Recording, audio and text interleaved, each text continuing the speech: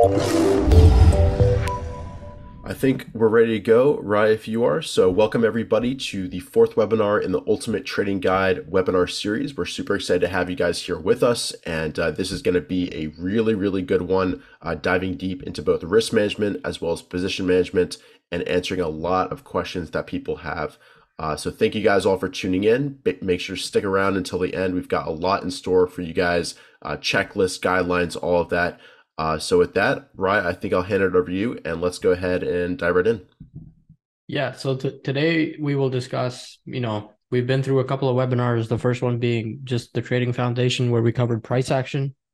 Then we, kind of dive deep into what edges you could have in the markets with and how mindset plays a big role. And I annoyed quite a few people there with mindset. Then we got into setups and entry tactics in our third, and then today is our fourth. So the first three are on YouTube, if you, like Richard said. So you guys can go watch them there. Make sure you share those with anybody that would be interested in the market would definitely benefit. That's about I think we're already north of 6 hours of video on the first three. And today is about risk and rules and risk management. So before we get started, I put in a quote here today by Gary V. It says, "Do the work. Everyone wants to be Oh, Ryan, I'm not successful, but..." seeing the slide update, just letting you know. Oops. It might be frozen. No worries. There we go.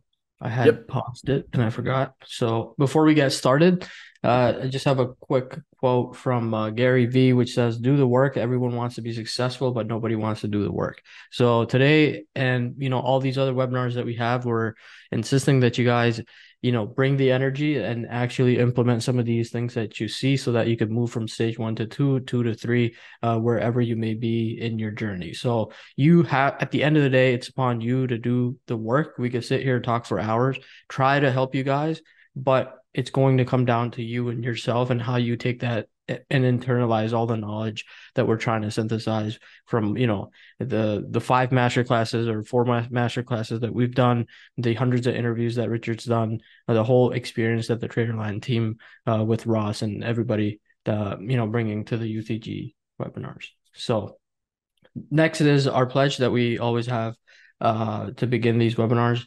It basically says, you'll put in the work, you'll do the routines, conduct the studies, do the knowledge. We're not giving you shortcuts. We're giving you a platform and a framework for you to improve. And if you take some of these things with you, we definitely feel that you will see big strides in your trading, be it, swing from all the way from day trading to position trading. All of these concepts apply regardless of your time frame. The agenda today is we will be talking about losses, and much of risk management is about losses.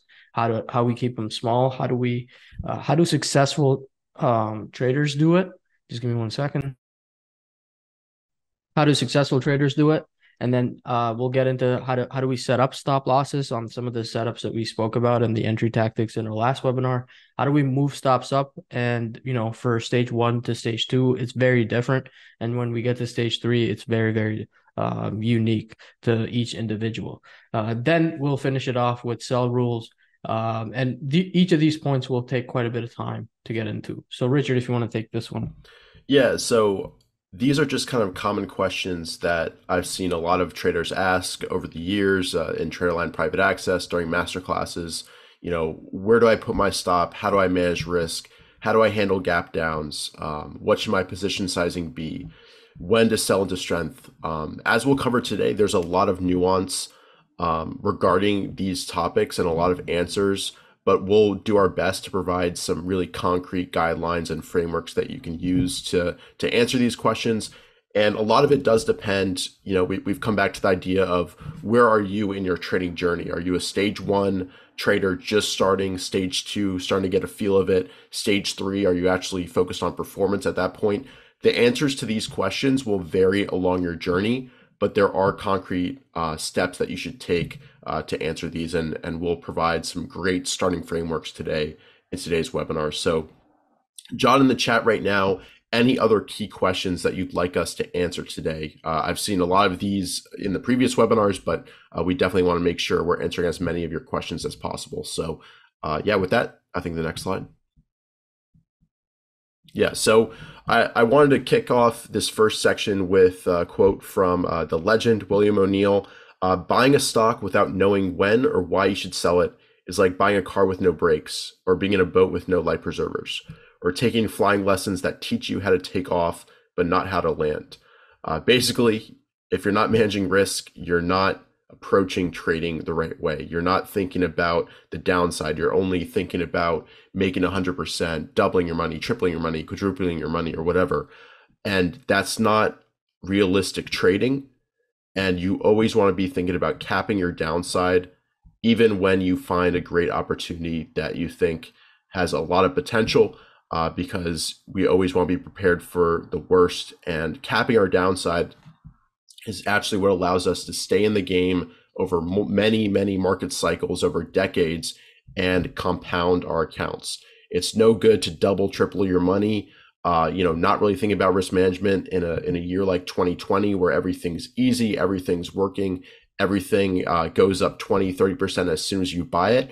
But when that down cycle hits, when 2022 hits, you give it all back and then some. So risk management, sell rules, it's an even more important part of the equation than making the big money. So you have to learn how to keep your losses small, as well as get out when the trend ends. And that's what we'll be talking about in today's session. All right, so here's another slide to kind of emphasize this point. You guys have probably seen similar tables to the one on the right. Basically, we've got a column that's a percentage loss. And then on the right-hand side, the right column is from that loss, what is the percentage gain that you need to get back to just where you were, to just get back to break even? And you can see that, under 10%, it's pretty much an equal relationship. You need a 1.01% gain to make back a 1% loss. At 5%, you need a 5.26% gain to get back a 5% loss. But very quickly, if you let losses get too big, and at this point, we're kind of thinking in terms of individual positions, if you let losses get too big, the gain necessary to get back to break even just becomes an insurmountable barrier. There's not often that a stock is gonna, double easily for you. So why should you expect it to happen after a 50% loss? Or, don't expect a 300% return easily after stock drops 75%. There's a reason that these stocks fall so hard. And often that's because they're under significant distribution, need a lot of time. And even if they do resume an uptrend, it's going to take a lot of time, a lot of work, and you're better off capping your loss when geometrically you're not being worked against. You don't need much of a gain to get back the loss you have. So in terms of the bullet points here, losses work against you. Large losses are disastrous, as you can see from this table. Don't be a sore loser. I think Rye added in that bullet point. Accept the small losses, because that's the only way to prevent yourself from taking large losses, and work the math manually to cement the concept psychologically. So I'd really encourage everybody to make a table similar to the one I've done over here. Think about, the losses that you've taken in your trading career. I'm sure a lot of people have examples where they've let a stock drop too far, too fast, and they either hung on because they're just hoping, or they just kind of moved on to another stock. But I'm sure everybody has those examples. But the key thing is keep those losses small, because that requires a lot less work, a lot less gain to get back to break even than when you let those losses kind of snowball and become extremely big. And Ryan, anything to add with this point? Yeah, so a few things. One is you make sure, but you could pull up a chart of let's say SE, PayPal, Square, and say Roku, that if yeah. you, yeah, Roku, any of these names that have went from 300 to $50, and just do the percentage math on them, and you will quickly see that this relationship that we're talking about, where around 10%, it's kind of like a linear line, where 10% loss, you need 11%, but after 10%, it gets really, really bad, really, really quickly. And the stocks that we just mentioned, they've halved and half, they've gone down, $200 from their highs. and it gets really bad, and we see people holding those stocks, thinking that they'll, one day they will come back. They're not going to come back for quite a while. Like Cisco, if you pull up the 20-year chart, it took 18 and a half years for it to come back, right? Unless you're willing to wait that long for you to somehow break even after 2008, 2009, then that's a good strategy, and you can function upon that. But many of us that are here today are positioned in swing traders, and we need to understand the fact that when the market says you're wrong, and especially you just look at this visual table, especially when you're drawdown on your position or drawdown on your account is around 10%, it's going to get worse every single day, or every single kind of percentage you get away from 10% at the end of the day. So there's this other notion, this other thought process that a loss is not a loss until I sell it. And if I have an open position, I'm not kind of losing. I'm just waiting for that, my 15% drawdown to go back to 10% or go back to 5%, and I'll get out of it. All of this, we've done it. All of us, the 300, more than 300 people that are here have done that same thing. But you need to make sure that risk management starts with looking at the loss side and not the profit side. And you need to, maybe in the comments, if you guys can say, put what your max stop loss is, and what you have, what you're using today. And if you're not using one today, you need to set one today for you to even have a chance to be a position and swing trader in the market. So the last bit of it that I want to emphasize is just do the math manually. When you actually see the numbers, like if you have a $30,000 account, if you have a $15,000 or $10,000 account, just do the math and say, okay, if I were to do this, how much do I need to get back to even? Once you do it manually, you'll see it for yourself, and your body or the back of your mind will never allow you to be that bad from that point. A lot of people just don't seem to do it. You could look at this table, you could hear me and Richard say it to you, but once you actually do the math versus your account, like it psychologically just is embedded in how you function in the market. So I see a lot of people saying 5%, 8%, 4 or 5%, 2 to 5%. So that's good. At the very least, just have a number, right? That's what we want. And if you don't have a number, you're kind of just goes back to the William O'Neill quote where you're driving a car with no brakes. And that's really, never a good sign.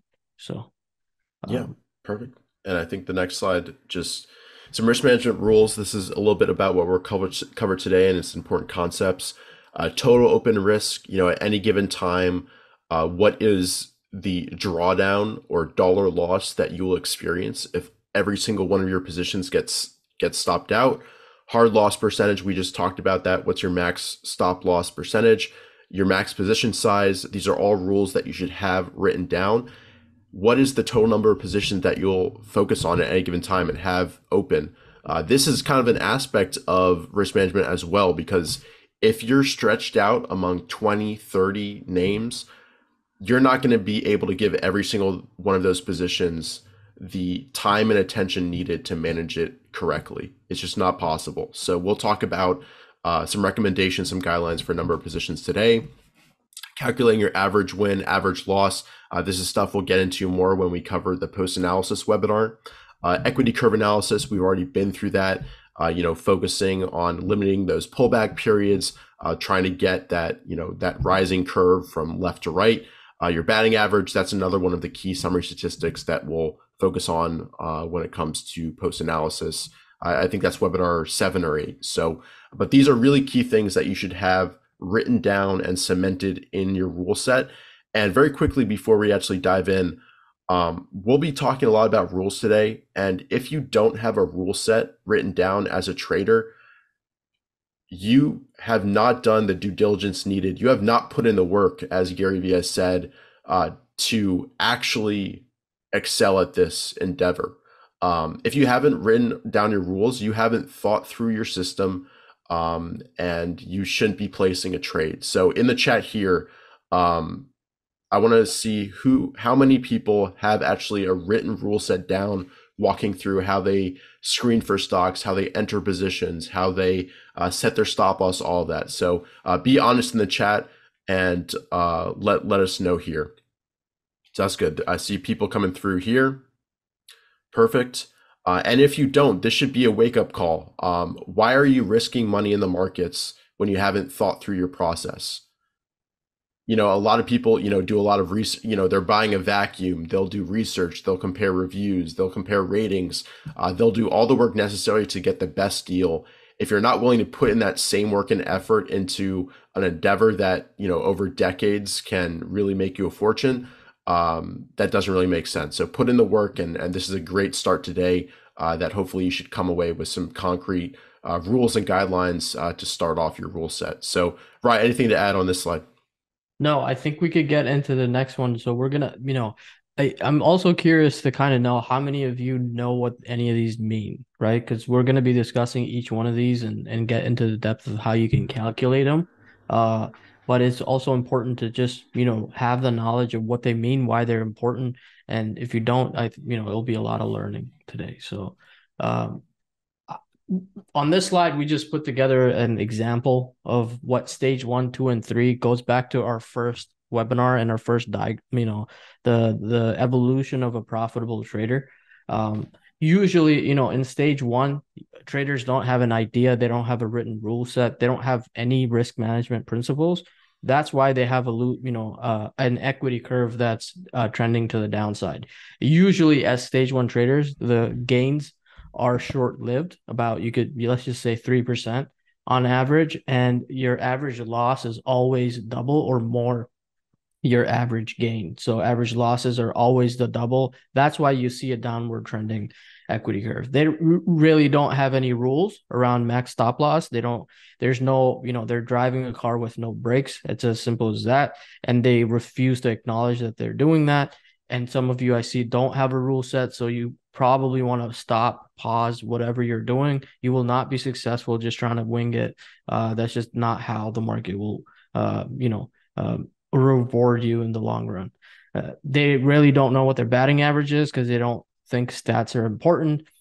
Position size is a foreign concept to them, so they've sized based on feel when only stage 3 traders should size based on feel, if any. And positions, some people I've seen start out with 20, 25. They make a whole ETF out of their portfolio and expect to be a Dan Zanger type of trader at the same time. Those two things don't go together, right? And open risk, they don't really care about it. When they're up 3%, they're over the moon. And when they give it back, they just say, oh, I'll get it back. They don't have a good gauge on what they're doing. And ultimately, their equity curves go down. So if you don't know if you don't know what some of these mean, you're likely a stage 1 trader at this point, even if your gains are, your losses are double what your gains are. You're still a stage 1 trader because you need to learn some of these very key statistics of your trading for you to even call yourself a stage 2. Stage 2 traders, like we spoke about, are kind of the boom bust. So they have good gains in the market, but they still have larger losses on a net basis. So there's a boom with the 5% gain, and they follow it up with a 6% loss. They know they're kind of figuring it out, right? They're trying to figure it out. They're close. They have a max stop loss, let's say, of 10%. They've now figured out that many positions as a swing and a position trader doesn't work, and they have approximately 10. They still don't know their open risk at all times. So they're not treating this like a business yet. They're not treating it with the seriousness that it needs or the professionalism that it needs for them to be stage 3.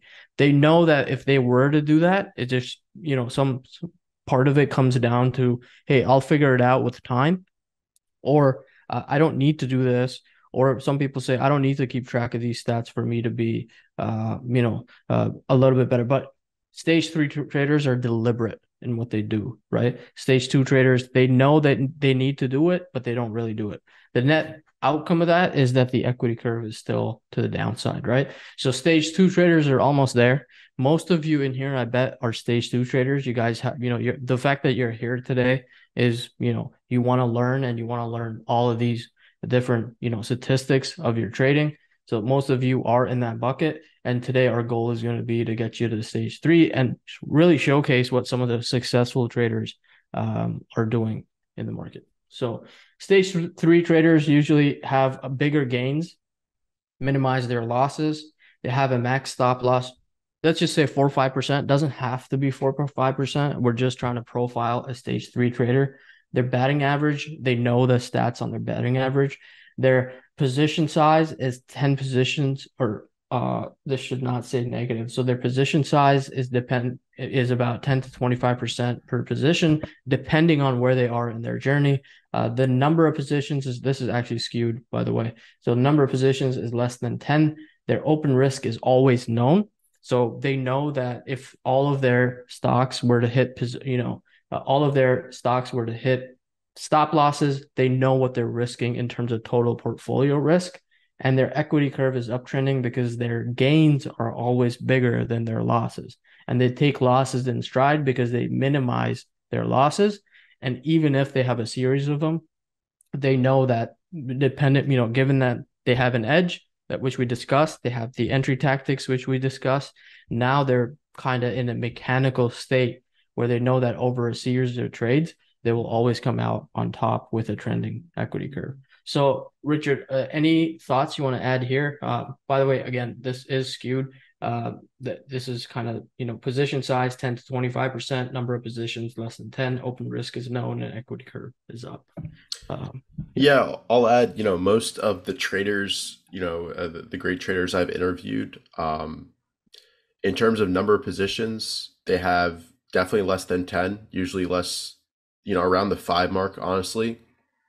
And like I was mentioning earlier, that having 5 stocks allows you to really know everything you need to know about that stock, watch its price movements, know what's normal price action, what's abnormal price action, and manage that position really, really well and execute well on your plan, versus having 20, 25, 30 stocks.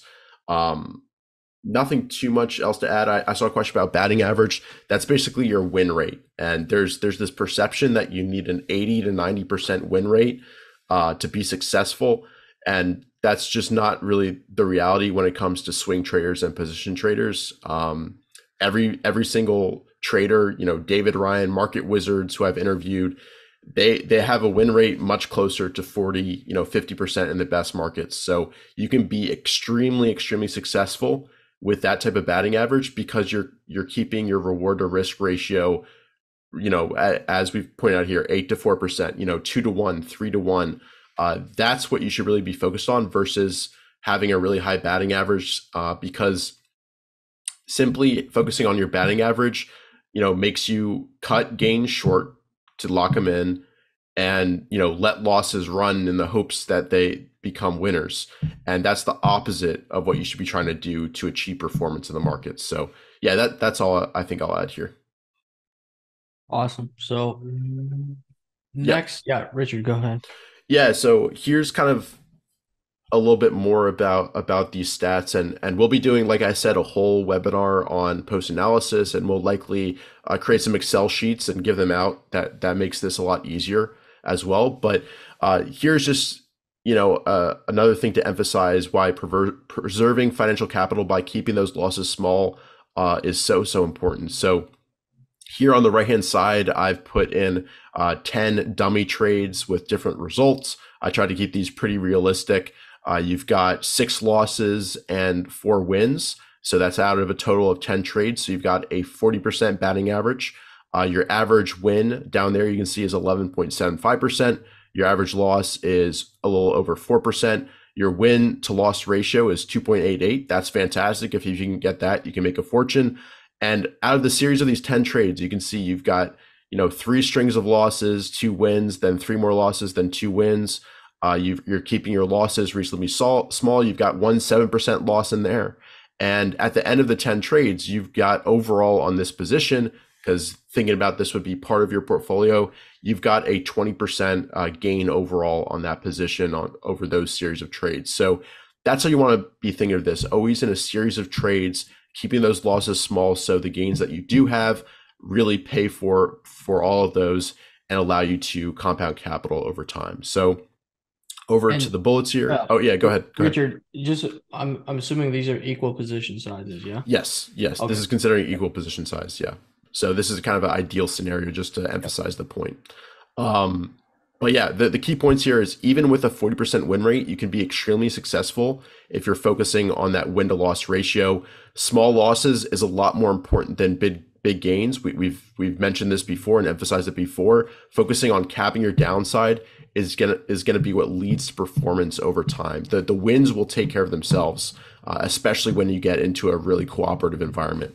A few good trending winners can make up for a lot of small paper cuts. That's what we're focused on here. And you want to expect to lose. With every position that you enter, you want to be always thinking about how much will I lose if this stops me out? How can I minimize that that loss if I do get stopped out? Because you're going to be losing likely more than you're winning.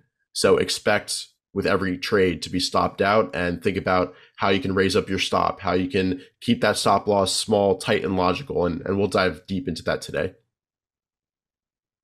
Awesome. Yeah, and this is assuming, equal position sizes. Once we get into how you can position size after you lose, have three trades in a row that where you're losing money, you can then scale down your position size as you string losses together so that you're doing less and less damage until the market, the environment, whatever it is that you're doing starts working again, then you can scale up the size. We have a example later on Yep. exactly on that. So Yeah. So preserving, getting to the other side as well, there's another really big benefit of making sure you're keeping your losses on positions really small, and that's preserving your mental capital, preserving your confidence. And at the end of the day, this is just as important or more important than preserving your financial capital. Ross Haber really emphasizes this. Small losses sting, but large losses take you out of the game. If you suffer a 60% loss on a position, or hopefully not on your account, it's going to take that's a blow up. It's going to take a lot to build up that capital base again, build up your confidence again, so you're able to execute in the markets. However, if you keep your losses in check, make sure your drawdowns don't exceed, at worst 20%, you're still in the game at that point, and you can benefit from all the different market cycles, all the uptrends, all the 2020s, all the 90s periods, all of that. So the goal should be keep those losses small so you're in this game for decades, for your entire career, so you can compound out your account and take advantage of the good times. Executing well and taking a loss should build confidence. So even taking a loss, if I take a 3% loss and I followed my plan, I put my stop where I said I was going to be, I honored it. That's a good trade, even though it was a loss. So just because you want to change the reward to pain threshold from did I make money on this trade or did I lose on this trade to did I successfully execute on my position? If you can in your mind say I did a good job when I got stopped out, you'll be well on your way to becoming a stage 3 trader, because that's the right approach, the right mentality to have when trading. And what's great is if you keep your losses small, even if you have, a string of 3 losses, 5 losses in a row, and if you keep those very tight, just one good trade that you execute well on, that you get a gain on, can pay for all of those. And you'll quickly see that your confidence becomes back. So even if you did lose a little bit of it when you're experiencing those losses, just one good trade that you execute well on and that you see some results on will bring you right back to your A game and allow you to, be refreshed, renewed, and ready to execute well in the markets. So, Ryan, anything to add on the mental side of things when it comes to risk management and keeping the losses small? yeah. So I think, to begin this webinar, all we've said is kind of the same thing with in different ways to try to communicate with you guys on you're gonna have losses pile up at some point in time, and you're going to have a string of losses come through, and you're going to have, you know, uh, times in the market where things are, you just have the Midas touch, like you just buy something and it starts working, and your confidence goes through the roof. How do we kind of take those highs and lows of our emotions and try to find some sort of equilibrium that we trade with? So when I make a whole bunch of money very, very quickly, I don't, one way is to in your mind, at the end of the day, the only money that you're making is what you take out of the trading or investing account and have that in your checking or savings or wherever else, right? That's the actual money that you're making. So that gives you some sort of realistic equilibrium that where in your mind you don't get too worked up when you string a few losses together, and you don't get too excited when you have a few winners together. So it's all part of the game, and focus on kind of the bigger goal that you have, right? It's not to win that one trade. It's not to lose, I'm not going to lose on that one trade. It's about over a series of trades, what is going to happen, and over a series, the whole year, what can I extract from my account so that I know that I'm making progress at the end of the day, right? So losses will happen. Losses will happen. It's part of the game. They happen to the best people. You can have the most perfect setup, which we'll get into in a couple of slides here, and that setup can gap down on you, and you could give away progress that you made 3 to 6 months, but then you have to pick yourself up and do the same thing all over again, because it doesn't happen every single week or every single month, but every once in a while you'll have something like a CRDO come through where it all looks fine. It all entry tactic edge, whatever, whatever, whatever. Everything checks off, and then that thing gaps down 25% on you, based on some sort of news, right? That comes down to proper position sizing, right? If I see a lot of people, it's not a game of ego if you size 10%, and we'll showcase that. If you size 10% and you have 4 to 5 winners in a row, you'll still you'll still do the same in terms of performance for a guy that sizes up to 40% and then has one losing trade, right? Because that's just how the math works. So that's where position sizing comes in, where you want to execute smaller when the market says you suck, just stay on the sidelines.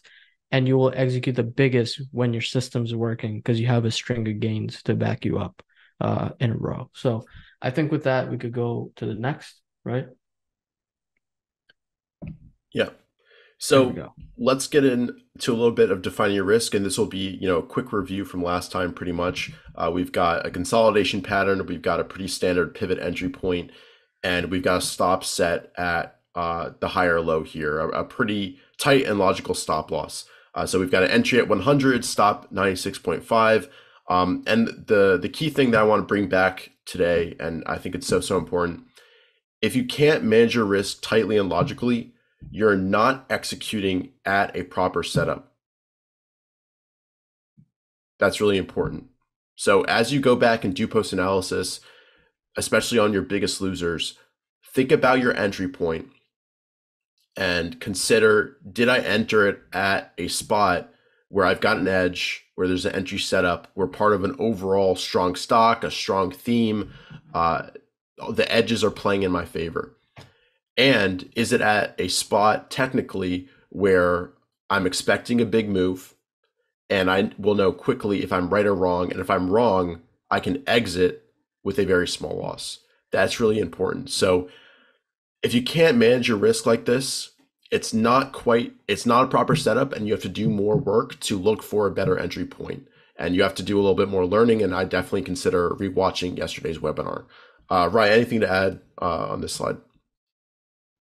No, I mean, if you don't, at stage 1, 2, which many of participants are today, you have to know a definitive point. Like that goes back to the very first slide where, if you don't have a max loss and you don't have a stop loss, that that at this point I'm wrong. So at this point, when the stock comes back in and breaks this, I'm wrong because when I entered over here, right?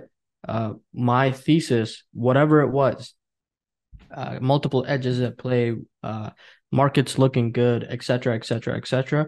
Whatever your thought process was over here, if the price comes back in and violates this, it's all out the door. Whatever you said over here is all out the door, right? You have to think of the next 10 trades instead of this one because a lot of stage one traders, you have change of plans over here. You just come up with some creative reason in your mind to say, the market will be fine. Let me just see what happens the next couple of days.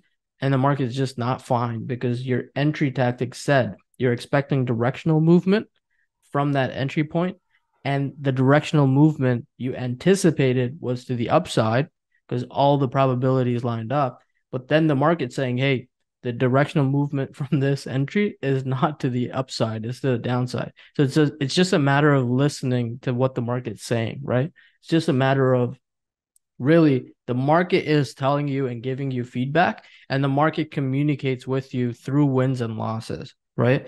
And when it says you're wrong, you step back, step out of the way, think of the next 10, 20 trades. A visual reminder on your desk or a visual reminder on your phone, whatever way works best for you, to say that when my stop loss hits, I will not argue with it.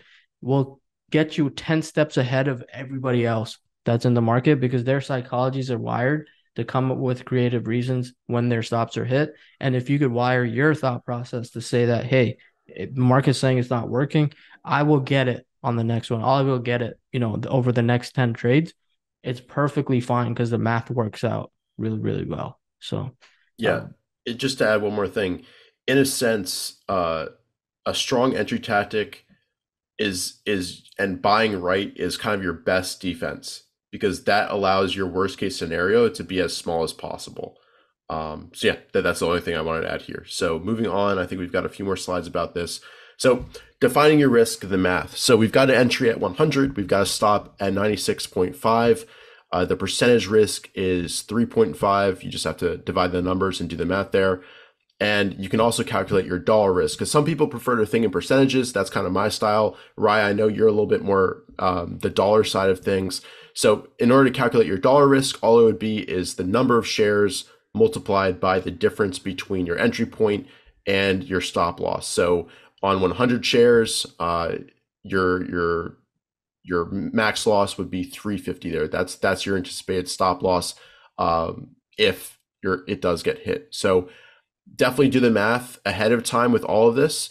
And I would say, in addition to setting a max like percentage stop, create a dollar figure where if you lost more than that on a trade, you violated something bad and you want to analyze every single one of those trades. This is an exercise that when I first started trading, this is one of the challenges where, if there's a loss over $500, we had to analyze that trade and walk through every single thing that we could have done to prevent that loss from being, that big. So set a line in the sand, both in a percentage amount as well as a dollar amount, and make sure you do the math and know how much you're risking on any given trade.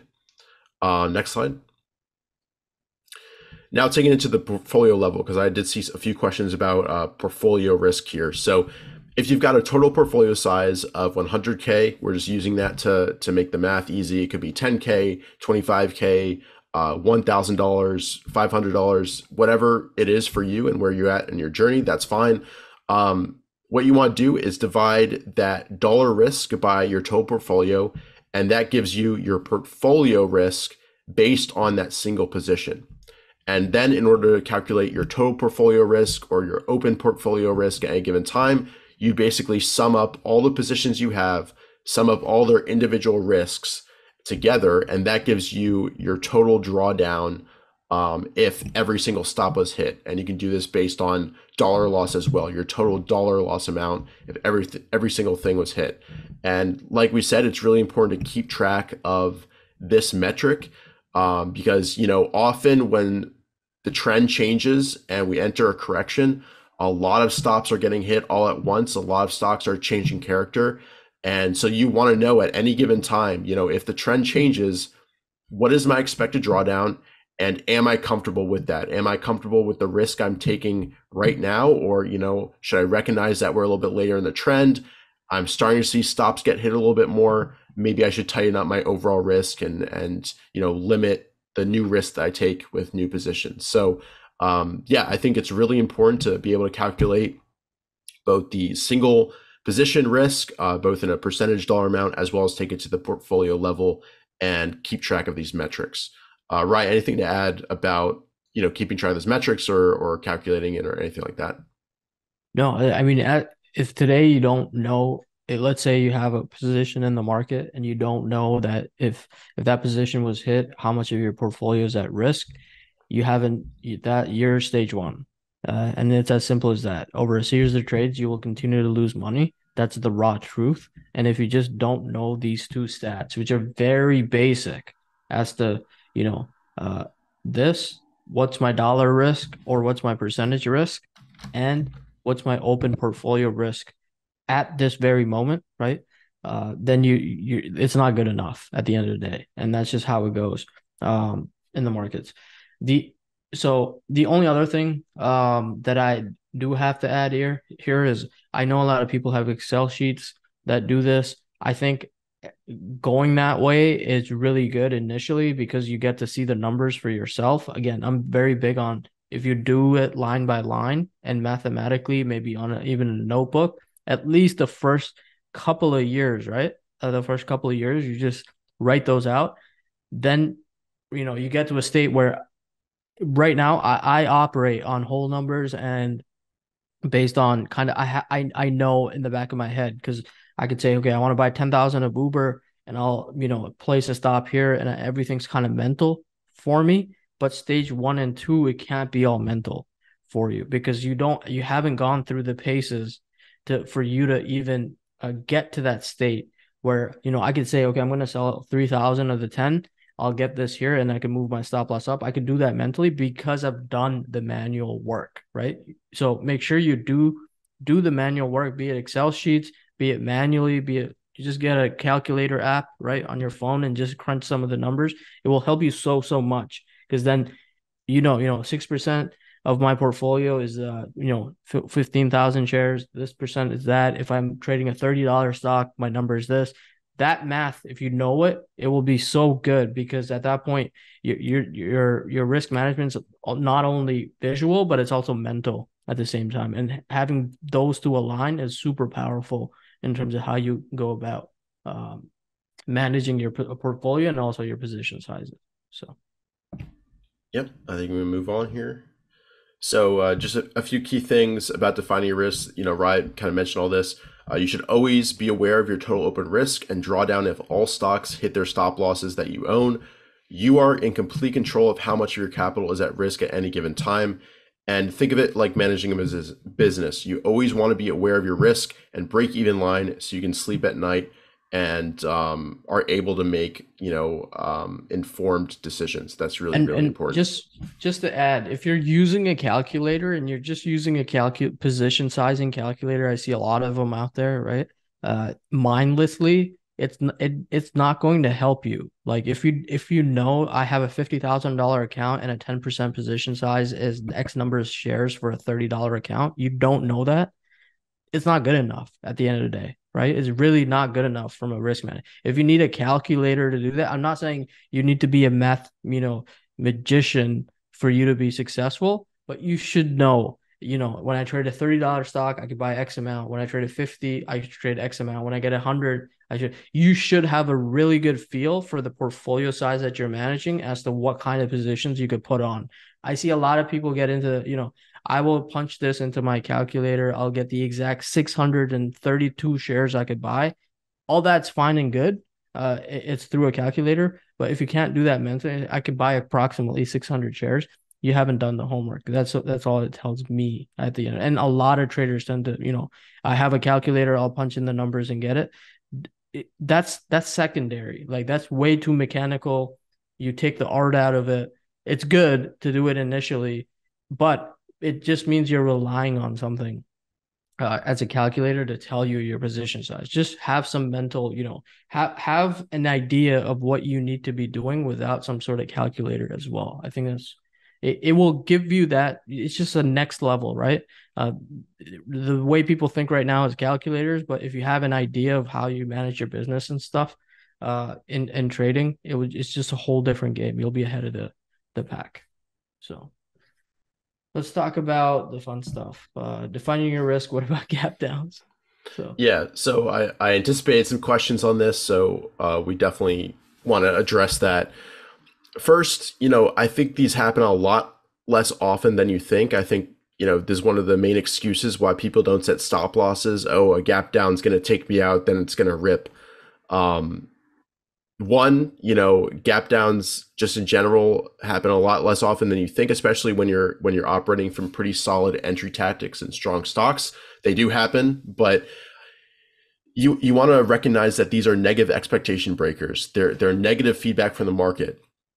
As Rye kind of walked through, if you enter here and your expectation is a strong move to the upside and it does the opposite, you should honor your original plan and simply exit and take the loss, even if it was less than if it gap below your stop loss, exit when you can. It's as simple as that.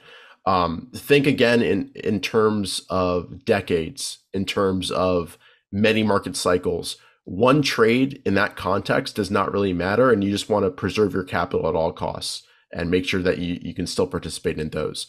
If you think back as your 80-year-old self, and you're thinking back on a trade where there's a gap down, are you going to be happy with yourself just taking the loss and moving on and continuing to preserve your capital, or are you going to be so worried about, oh, it might come back, it'll just recover, this is just the algos, all of that? No, you're going to be proud of yourself for honoring your plan and getting out and taking your stop hit and moving on to either when it sets back up again or on to another opportunity. awesome. Yep. What about larger gap What about downs? larger gap downs? These happen, rarely, but they do happen. I've experienced a few. I think and we should dive deep into the kind of psychology perspective, because when these occur, it doesn't feel good. It hurts. It hurts a lot. The money is gone. You have to kind of recognize that. You want to make sure that you deal with it objectively. And again, number one rule is capital preservation. If a stock gaps down 25% on you, that breaks your plan. Your rules tell you to exit. You should do it calmly, objectively, and that's just the way to go. That's kind of what you have to do. You have to cut off the rotten part of that you're dealing with. So simply, you want to exit and preserve your capital. I'd also recommend taking a break from trading that day. The worst thing you can do is compound an error by, letting your emotions take control of you, trying to revenge trade. Oh, it's going to fill the gap. Oh, now it's not filling the gap. I got stopped out again. Let me size up higher because it's making a U-turn now. Now it's going to recover. The algos are now moving it higher. No, you want to take a step back, recognize that you've taken an injury when you've gone through something. You've twisted your ankle, you've broken your ankle, and you're not in the right frame of mind to trade at your best at that point. So take a seat, make sure you go through your rehab, go through your physical therapy, so that when you do come back, you can take it in steps. You can start sizing again, because something like this, people don't quite recognize how much it affects their psyche until in hindsight you recognize that your loss is way bigger than it should have because you revenge traded and did all these things. So, a good way to frame the question is, how would a trading champion handle the gap down? A lot of you guys aren't yet trading champions. You will be, but how would Mark Minervini treat it? How would David Ryan treat it? They would simply cut it and move on. They recognize it's part of the game, and they recognize that over time they've got an edge and they'll make it back. But that money is lost at this point. I've dealt with a Fastly gap down. I dealt with the CRDO gap down. Net, you come up on top because you've got an edge, and there'll be another uptrend, another stock, another opportunity. But in that moment, you just have to do the tough thing, cut your loss, and move on. And that does provide relief right in that moment, because at that point, now that you're out of the position, you can think objectively again. And then again, you just want to take some time and build up your confidence. But Ryan, any thoughts on your end with this? Yeah, so let's say, we take CRDO, for example, which is a recent one. And the stock's doing everything right. You're holding that position and you have, 20-25% on, and that thing just gaps down a whole bunch after hours, and now you're in a bad spot. Knowing your numbers in terms of, hey, it's violated my stops, be it after hours or whatever the case may be. I need to get out of this position instead of, blaming externally. Look at the numbers that you have internally to make that decision. You'll be far ahead, right?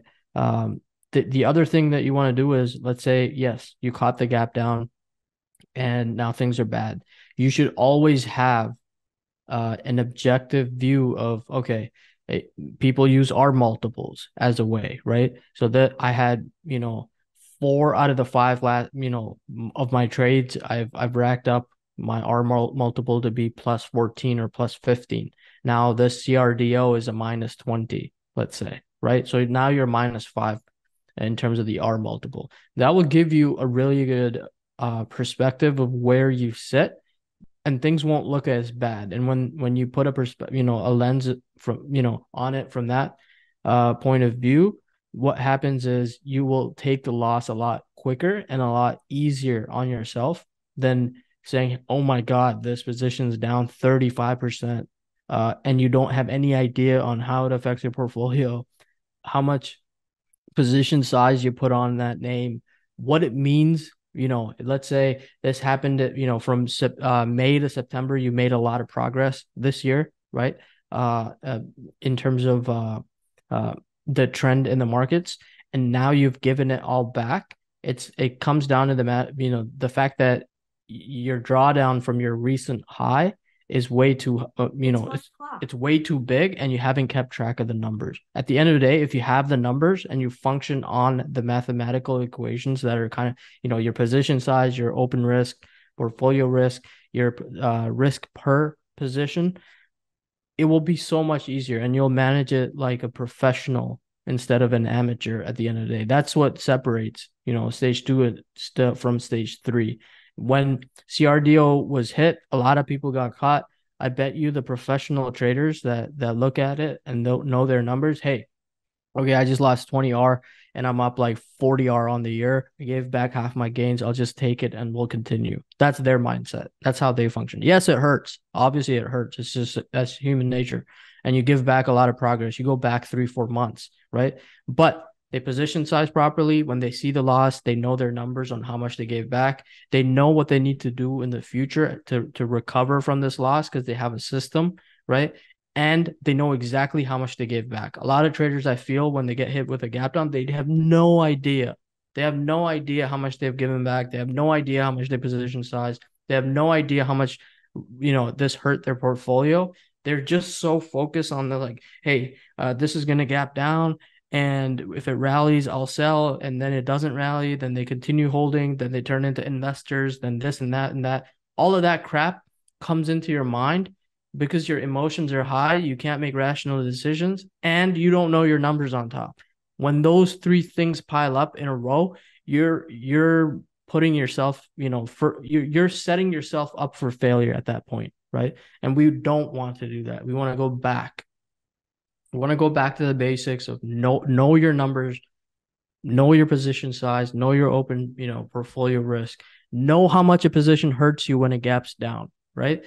If you know that number right off the bat, you'll make a rational and a better decision than anybody else in the market. So that's really, it's a subtle difference. It's a very minor difference, but it's the biggest one to actually know how much it's hurt you if you were to catch a big gap down.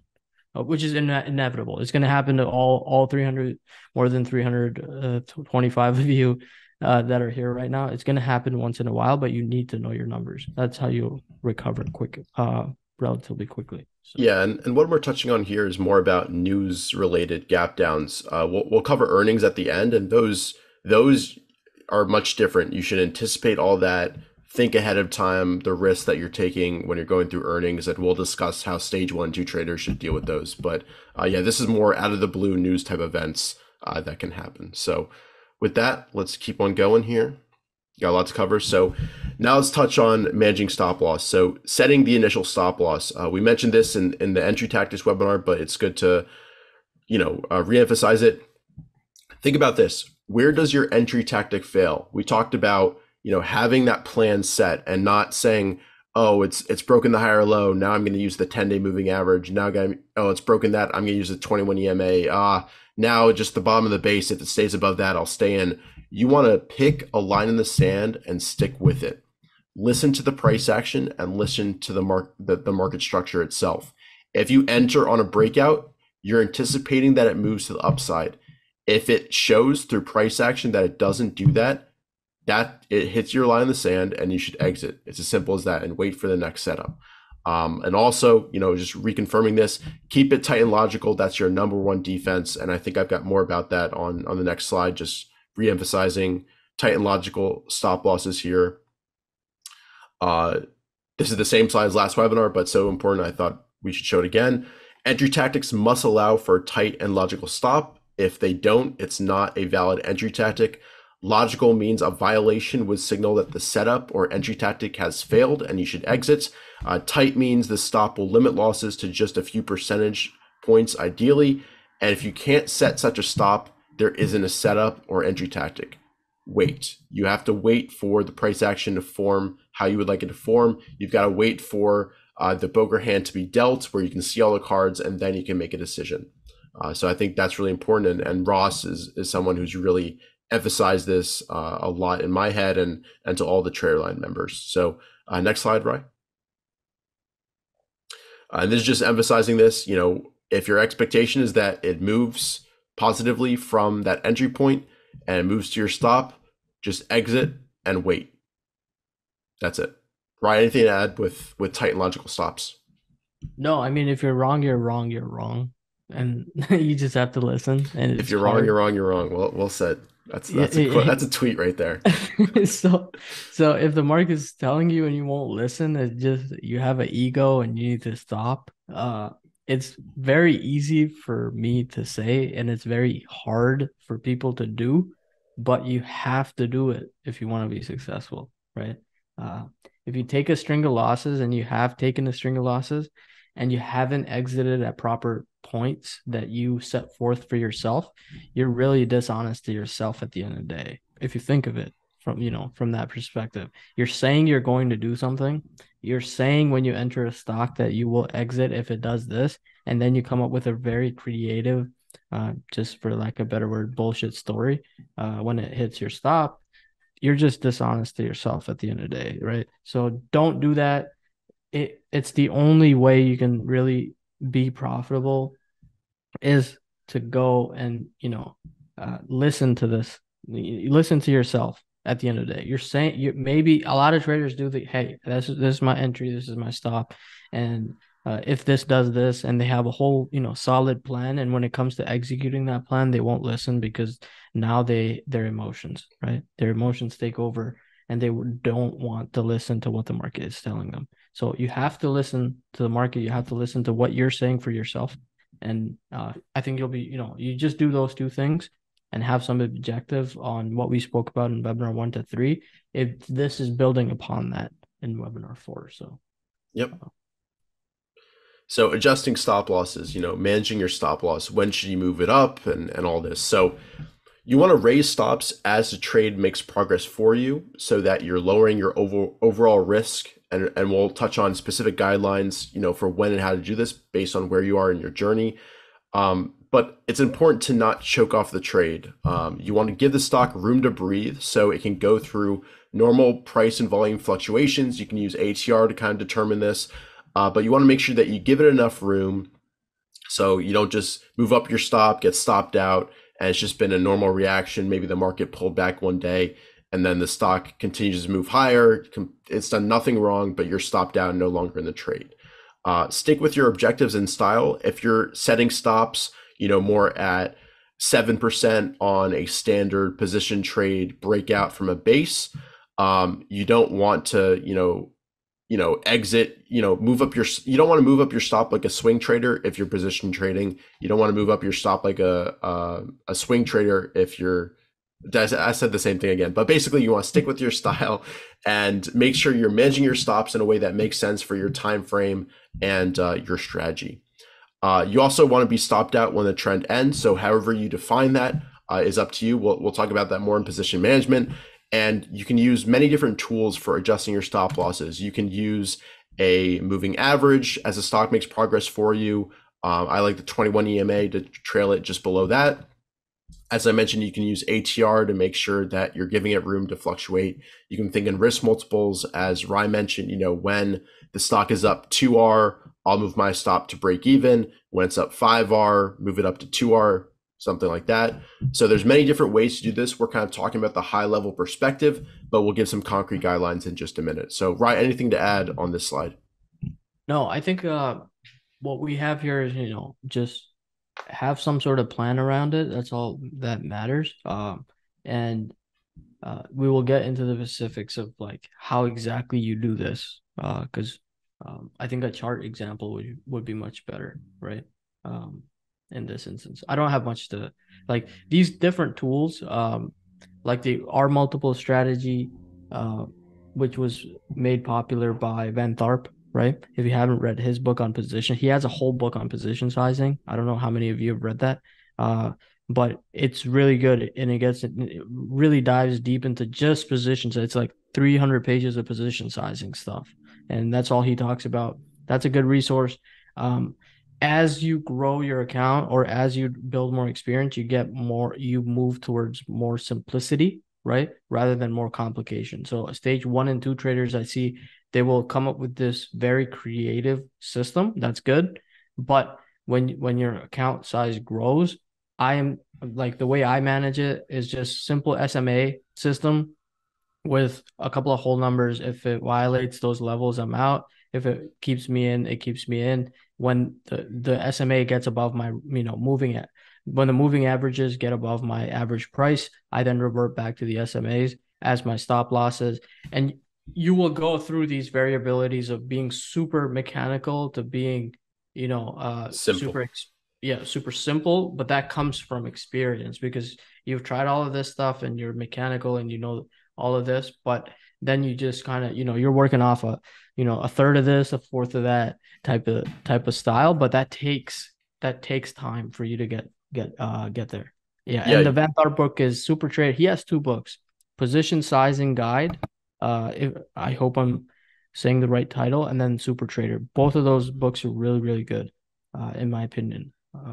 He wrote Yeah. them 20 plus years ago. So Yeah. And Ryan, just to get back to how you do it, it's pretty much 2 closes below the 21 day. Is that right? That's how simple you keep it in an yeah. uptrend. So mine is, let's say if I enter a stock with a topside pivot of 30, then I want directional movement off of that 30, and my stop loss is very tight, 2 to 3% below 30, right? And that if it doesn't move, the way I function is it has to move at the pivot that I choose, because that's the place that I'm saying that the stock will get directional. And my anticipation on the direction could be the upside or the downside. And if it's not doing what I anticipated or wanted it to do, then my 2 to 3% stop loss will hit and I'm out of that name. So if an Uber type of name, 2% is a little bit better. If it's a CVNA type of name, then you got to give it 6-7% because that's the ATR stuff that, the average daily range for that, or the average true range for that name's something like a Uber versus a CVNA. CVNA is 10 to 12%. Uber is 3 to 4%. So my initial stop loss is based on that. And if it makes progress from that point, and one of the 21 day moves above my average price of, let's say, $30.05, I then go back, and we'll start using the SMA, because then I've controlled my risk. I've done the hard part, and now I will see if it wants to reward me even more, move up 10, 12, 15%, or it can come back into the SMA and just stop me out. At the very least, I won't lose any money, right? If it's not a large gap down, like we spoke about, which is 95%, 99%, I would say, over the course of your trades, You will not have those, back to back to back large gap downs. It will be very steady pullbacks into the MAs. And then yeah, that's how I kind of manage my entry, anticipate directional movement, my original stop 2 to 3% below my entry, or 6 to 7, depending on the average daily range, makes progress. I switch, if it makes progress, I raise my stop up to get rid of my risk, or I flip if the 21 day is right around here and it gets above that entry, then I switch to the 21. And that's what I do again and again and again, just back and forth with the different positions. Yeah, great. All right, moving on here. Moving your stop to break even. I want to hear your thoughts on this, Rye, too, about how you do it. It depends on your style. Again, if you're a position trader or swing trader, you might treat this a little bit differently. The market also impacts this. If it's a choppy market, you want to be a lot more aggressive. I know in 2022, as soon as I placed a trade, I was pretty much, as soon as I made progress, I was making sure my stop is at break even to prevent that loss. But a guideline that you can use if you're up 1 to 2 risk multiples, you can adjust your stop to break even. But again, you don't want to choke off the trade too early, and you want to leave the stock room to breathe, especially given its character, given the average range over a 10-day basis. You want to make sure that you're not choking things off too early. So just a normal day where it just recovers and keeps going on stops you out. So Rye, how do you personally handle this, and what guidelines you think traders should use, especially if they're stage one or stage two?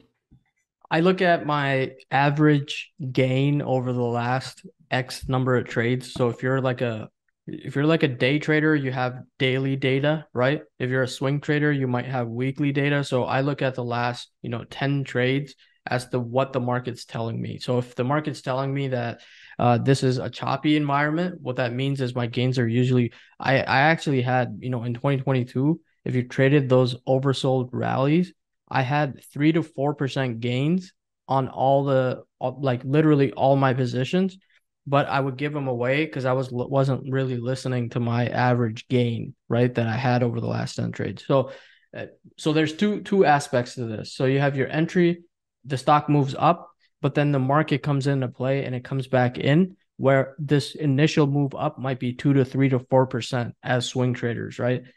We get that, and then we move that stop up, it comes back and stops us out. We'll talk about how you sell into strength based on average gain. Is one way to do it. But what you want to do is, as soon as the stock moves up, let's say my average gain is 4% over the last 10 to 15 trades. My stock that I own now is up 4%. I can move my stop to even at that point, take risk out as much as I can and see if the market behavior is going to change. Or the other way to do is, I have my last 10 to 15 trades, my average gain is 4%. This stock is up 4%. I just sell randomly. I know this is a choppy market. It's rewarded me for the setup that I have. It's up 4%. And I know, in a choppy market, what will happen is that gain goes away. I go back to my average gain and say, okay, this is aligning with the stats that I have. Randomly just, sell it, move on to the next setup. So there are two different ways to go about it on how you can minimize your risk. But the key in those two methods is you're still moving your stops to break even based on your average gain, right? So you want to do that, because as soon as you'll hear the best traders say the same thing, they're not concerned with how much they're going to make. In a good market, it will reward you. May to September this year of 2023 rewarded you, right?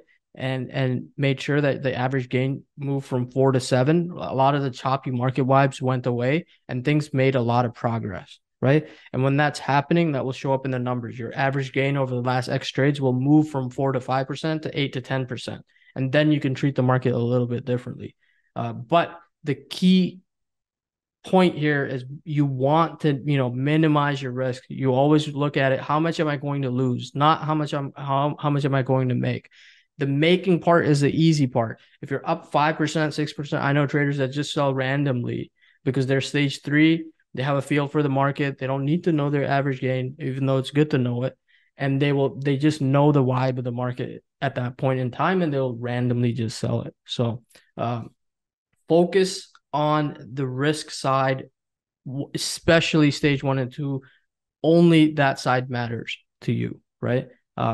You want to negate, the more you negate your risk, the more you're mentally gonna, make better decisions, and the more experience you're gonna build up, because then you'll see something working and you'll try to exploit that again and again in your trading. So, um, is that we're good? On to the next, Richard. Yeah, yeah. The only thing I'd add, based on what we already said, is you can use alerts, Yeah. to let you know when a stock is approaching a stop, and when you should move up your stop. All of that. Use your alerts; they're your friend. Let the computers do the hard stuff for you. That's all I add here. I think we covered this already. Stops on multiple positions. I personally treat them as separate positions until, for instance, if I buy within the base, add a little bit, then the stock finally breaks out of the base and starts forming higher lows again, then I might treat them as the same position. But until it does that, I'll treat them with two individual stops, kind of two different positions in my account. And I think the only other thing that we want to say, yeah, as you make new buys on the same name, the position size should lower overall to keep your average cost as low as possible. Right. Anything to add on Yeah, so multiple on that, positions? let's say I have a 10 my initial buy is 10% and I'm building towards a 25% position over multiple buys. That's something that position traders do a lot, right? What you want to do is, let's say you buy 10% and you buy 20% over here. Your average cost is going to just get skewed to the upside where you're buying twice the amount of shares that you're supposed to be buying here. That's a mistake that a lot of people tend to make. Oh, I want to triple down on what's working for me, but then a normal pullback in that name takes them out of the game, and they're not looking at the longer picture of, you average up with reduced position sizing if you're talking about the same name, right? You want to scale that up. So if I buy 10% initially, the next one can be 7%. The next one can be 5%. So I get closer to my 25%.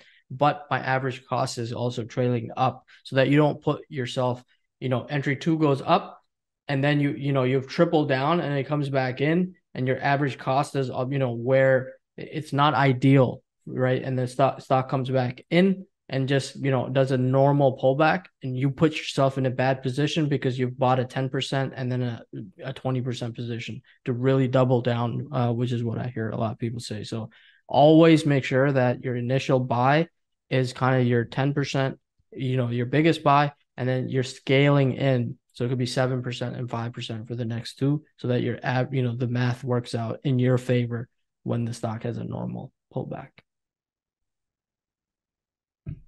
All Now right, we'll getting really it. get into position sizing. So position sizing, so key principles, now this is where we're going to get into some real examples of a portfolio. Um, you need system-based. So position sizing really comes down to experience at the end of the day. So what I tend to see is a lot of people generalize position sizing independent of the stage that they're in. If you're a stage one trader, we'll have very specific guidelines coming up. You can't put a position size at 20-25%. You don't have enough experience to do so. You haven't earned the right to even go that high. You don't really know what you're doing. You don't know your stats. You have no idea what the hell you're doing. And if you don't know that stuff, there's nobody, you don't have any right to go 20, 25, 30% that stage three traders do. And that's kind of, the downside of social media as well. A lot of people seem to think that, if trader X on, is doing this, I need to do the same thing for me to match, kind of, to be him in a way. So let's say if Dan Zanger is putting up a position size of 20 to 25 or 30% on a single name, he's been in the market for 35 plus years. Ross has been in the market for 35 plus years. Mark Minervini has been in the market for 20 plus years. Stan Weinstein has been in the market for 40 plus years. These people have earned the right through experience to get them to those position sizes. And you do not have a right from year 1 to 7 to be doing that to yourself, because it magnifies your emotion. It allows you to make bad decisions. That's why you're a stage 1 and 2 trader, because you're not taking the journey into into account as to how those traders that you follow got to that position size, right? So keep that perspective. Keep that perspective in mind. If you see someone putting up a 25%, 30%, 40% position size, 50% I think is stupid, but some people do it. It works for them. Your blow up risk as stage 1 and 2 traders, you don't have the emotional experience, you don't have the mental experience, you don't have any experience at all to handle those situations, whereas they do. They know how to handle it when things go bad. You don't know how to handle, when things. So don't size up too fast. That's the fourth point that we see on the slide. The second aspect to it is position size with momentum. So if you're stringing together a few wins in a row, let's say I put up a 5% position, right? And I have three names, 5% position, each of them hit an 8% gain, and I see momentum. And the market's communicating back to me and saying, this is a good environment. I'm rewarding you, and I have a string of 3 wins that I have, and the market's telling me it's a good environment. I can then move my position size, let's say from 5% to 8%, and see, hey, is the market still rewarding me, right? Keep the series of trades, keep the whole journey of, you're going to make 500 trades over a span of, I don't know, 3 to 4 years, depending on what type of traders you are, right? Keep those in mind instead of, hey, I need to size this up at 30% because X person on this posted this and I follow them and they're doing this. They're way ahead of where you are in your journey, and you need to make decisions for yourself, not mimic other people making decisions for you.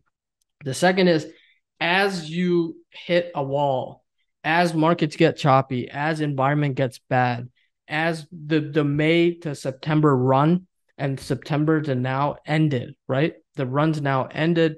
Things are getting slapped lower, breaking the 50-day ELF, CELH, these type of stocks as they're coming back in. If you're still placing the same bullish position size, right? You're still going long with the same position size that, let's say, you were in May at the start of a trend, and your drawdown from your highs is more than 5 to 10% already. What are you doing? Because you're working against the market. Your math is working against the market as well. You're not putting on test positions. You're putting on full positions to test the market. That's insanity, right? At the end of the day, and a lot of traders do this. They don't look at how much of a drawdown they have from the top, how much they have scaled back from their highs. They're not looking at the numbers, and they're just not aware. And the momentum that comes, from that, which is feedback from the markets, is consistently negative, but they refuse to reduce their position size because they feel like, hey, it's going to work. The next one's going to work. The next one's going to. But if the market's saying you have 4 losses in a row, you have no right to go to full position size at that point in time. You have to, go from your full position size to an 8th or a 16th of what you're trying to do. 16th to test the market and see if the waters are again, warm enough to swim at the end of the day. So that's the second aspect of position sizing. If you do it with momentum, right, keep the bigger picture in play where you have 3 to 4 to 5 trades, you string together in a row, then you step up, you turn on, a switch and you say, okay, now my position size goes from 5% to 7% or 5% to 8%. But have some mechanism so that you're taking the staircase up to position sizing, not just going to 30. Thing doesn't work, and you still put on 30 because you feel like the market's about to turn around, right?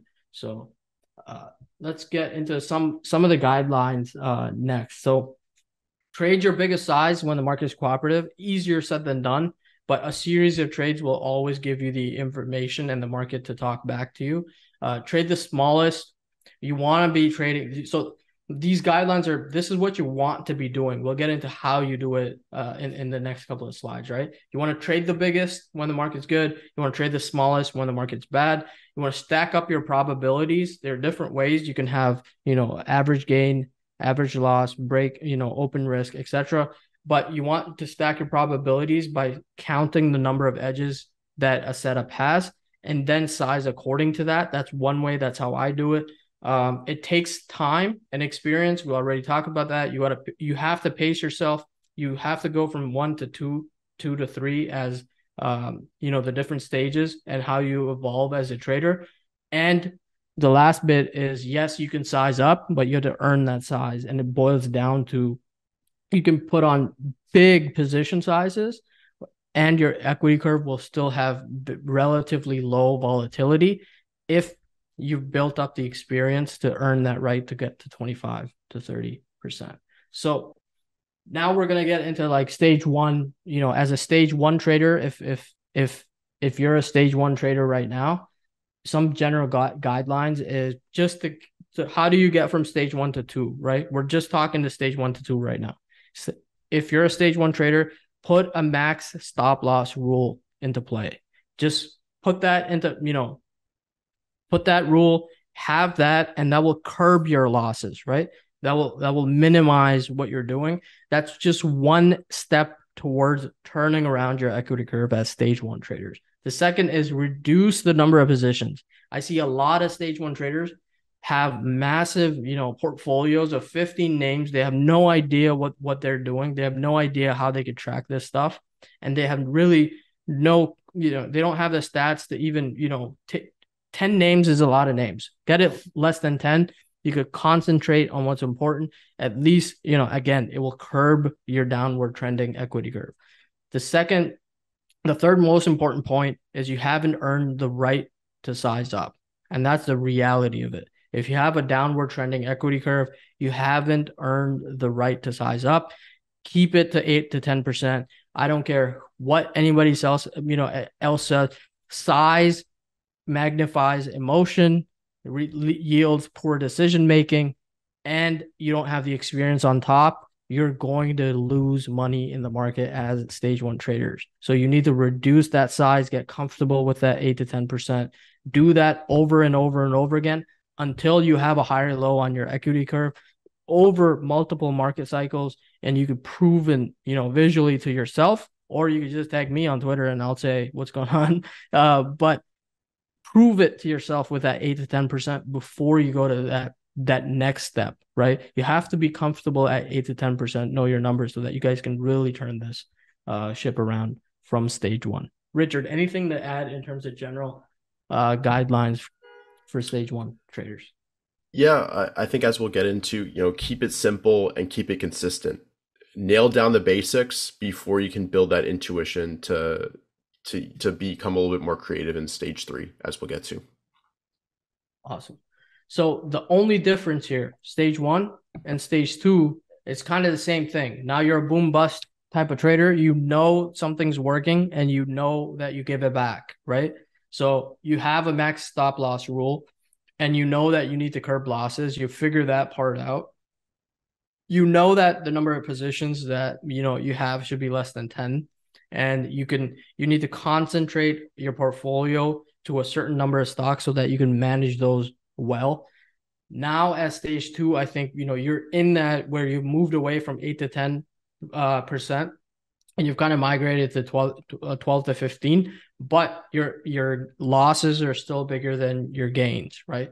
So you're still trying to figure it out, but you've earned some right to go from 8 to 10 to 12 to 15 at the end of the day, right? So that's kind of the only difference I see. Richard, if you want to add anything for stage 2 traders, yes, you're still, downward trending equity curve, but you have enough experience. Most stage 2 traders are around year 5, 6, 7 in the markets, and they have a good feel for what's going on. They know what's profitable, but they're not serious enough because they're not keeping the numbers, right? In terms of what they're doing. So anything to add? No, not really. Just Yep. probably at this point, you're starting to think much more about focusing on the loss side of the equation and keep those numbers in check. So you'll be more aware of where you stand with that, and really focusing on trying to cap that downside. It's still might not be working all the time, but you're more focused on that side of the equation. And stage 3 traders, usually, if you look at some of the most successful ones recently, David Ryan, Stan Weinstein, Ross, Mark, any of these people that have earned the right to position size higher is that they're stage 3. They know how to get out of bad situations, and they know how to work, in high pressure situations, even though that they size up quite a bit. They still keep their losses pretty, they're looking at when they enter a stock, they're looking for directional movement. And if it doesn't give them directional movement, they get out, right? So they're either the market's, doing what they anticipated at the end of the day, or they're taking that loss and moving on to the next. And they're concentrated. They're concentrated on 5 positions at 20%, let's say, or 4 positions at 25%, and they could pick the best stocks with the best potential in the markets because they're stage 3, and that's a very important point that everybody should kind of pay attention to. You can't mimic a stage 3 just to be a stage 3. You have to earn your way to it, and you have to build the appropriate experience for you to even get to this. And we're talking about people that have been in the markets for 15, 20, 25, 30 years that could put on 30, 40, 50% positions and be perfectly fine because they know how to manage their risk. So with that, we have an example. So this is from a spreadsheet that Anish at the IBD meetup that we did a while ago put together. So I took a screenshot of that, and we'll kind of go through. He did there's a whole video. I think it's an hour or 2 hours where he just spent, time on position sizing. I think that one's going to be a good watch as well. But I'll try to, go over this as to how realistic. This example is fairly realistic if you were to keep, tabs. So this assumes that, you have a batting average of 45 and your position size per trade is 25%. Your average gain is much higher than your average loss. That means, what does that mean? You're kind of stage 3, right? You're about twice, you're keeping your losses very tight and minimal. And let's assume that you have a account size of 10,000. So the way this is broken down is that your first trade here and your first 4 trades are losses. And the position that you're putting on, 1250, 1250, and 1250, you test the market 3 times, and the market says, nope, nope, and nope. Now you're losing money. You started with 10,000 and you end up with 9,800, 9,870 in your total. So you reduce your position. So the key here is, as the market gives you negative feedback, right? You put on 12, this is dollars, by the way, 1,250, 1,250, 1,250. Now you reduce your position size because the market says, this is not a good environment. It's not a good environment. It's not a good environment. Now, the next loss that you take with a lower position size, which is 6% of your account, basically, you still take the loss of 3% and you still give back money, and you keep that size low until you get positive feedback, right? So once you get positive feedback from the markets, let's say you put on that 6% position and the market says, okay, I'm going to reward you. The market environments change, things have turned around, and you have a 10%, gain. You make progress. You finally make progress towards break even. And then your next position, you can kind of scale up, right? Now you're scaling up to that next level, that next switch, or that next step, whatever you want to call it. The market rewards you again. Now you're above break even. Now you've earned the right from trade 5 to trade 7 to go back to the position size that you started with. And this is, it's always relative. So you went from $625 to $937 being invested. Now you've gone to $1,250 as your position size. And again, the market rewards you and says, okay, this is assuming an average gain of 10%, by the way, and an average loss of 3. So these are 3% losses, 10% gains.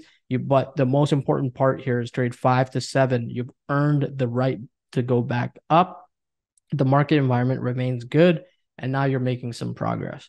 As you step up your position size, right? Now you're at $2,500 of the 10,000. The market says, no, here's a 3% loss, dishes you another 3% loss, and dishes you a whole bunch of losses in a row. But what this is trying to demonstrate is that your position sizing should step down as the market becomes less and less cooperative. So now at this point, even at trade 14, from trade 8 to trade 14, you've had a string of losses. If you kept this at 2,500 all the way through, you would have lost a lot of money. And your drawdown from your highs would have been a lot more. And your drawdown from 10,000, which is your equilibrium point, would have been a lot more as well. So the fact that when the market tells you, hey, you're wrong, here's a 3% loss, you take it. You're wrong, here's a 3% loss, you take it. And then you say, okay, I need to listen to the market. I need to reduce my position size, because if I keep going at this rate, I don't know how many losses I'm going to have in a row, but I need to scale it back. And once you scale it back, then you start over again, right? Okay, the market says 625, here's a 10% gain. Okay, something's changed. The market's saying you're good to go again. There's a 10% gain. I'm going back towards break even. Here's another 10%. Then you start stepping it up, and there are going to be environments. And we'll talk about this in webinar 6, I believe, when we get into market cycles. This is essentially the market communicating bad market, good market, bad market, good market, right? And that's the market cycle. At the end of the day, it's rewarding you, right? And you earn the right to step up your position sizes from trade 15 to, let's say, 23. This is really getting crazy, right? You're not 100%, so this is not a realistic example at this point. You don't want to have one position, $10,000. That's, you're putting your whole account into one. But at that point, you're making progress because the market's cooperative, but you're stepping up your position size. And what happens at trade 24 is very realistic. The large gap down, right? You put on a position and you get completely whacked. And the market says, you need to slow down. Something's not right. Or it could be a big gap down. Let's say you put 10,000 in. It's not a 3% average loss, and it's an 8% average loss at that point. Not an average loss, but this loss, for trade 24 could be 8%, and you lose a whole bunch more than you anticipated. But then having these stats in mind and the series of trades, you will see relative, this trade set me back basically to trade 21 or 22. If this was 8% or 9% gap down, it would have set me back to trade 20. But it gives you a perspective of, hey, I'm still fine. I'll take this loss and I'll continue forward because I have an idea what my numbers look like. Then, so the idea of this slide is you earn your right to position size up as the market gets good from trade 15 to trade 21. And you have to listen to the market when you have a string of losses together to position size down, because then you're testing the market bit by bit, right? And if you work upon this framework, eventually as stage 2 traders, you turn that situation around where your average, even if your average gain is 5% and the average gain is 4%, you're going to come out on top because that's mathematically what's happening. But at stage 3, they really minimize their losses because they're really good at taking losses. They're not sore losers. They listen to what the market's saying. They take it to the chin, and they really, position size according to what the market is really telling. Any questions on that, Richard, or any comments that you want to add as to how this kind of works back and forth? Yeah, I think this concept of progressive exposure, it's definitely a little bit more advanced. So stage 1, stage 2 traders, keep an eye out for that. Ryan, I wanted to see, before we move on to position management, can you touch on a little bit how you position size based on the number of edges that you feel like a trade has? So I think that's another important point to cover here. Yeah, so let's say a good example is that I remember that me and Ross both graded was the Amazon 2020 coming out of the COVID correction, right? So Amazon had a couple of things, two things actually. So it had relative strength in the markets, which is an edge that we look for. And then it had a big bar, which resulted in, big, massive volume to the upside. So it had two things going for it. The fact that the RS line was making a new high before price, and the second was the fact that it was just exhibiting an RS phase. So me and Ross kind of piled up on that name, and there was a pivot that we set, and price moved above that pivot and we really sized that up. But that was based on the number of edges. So the market was pointing in the same direction. That's one. That could be a market edge.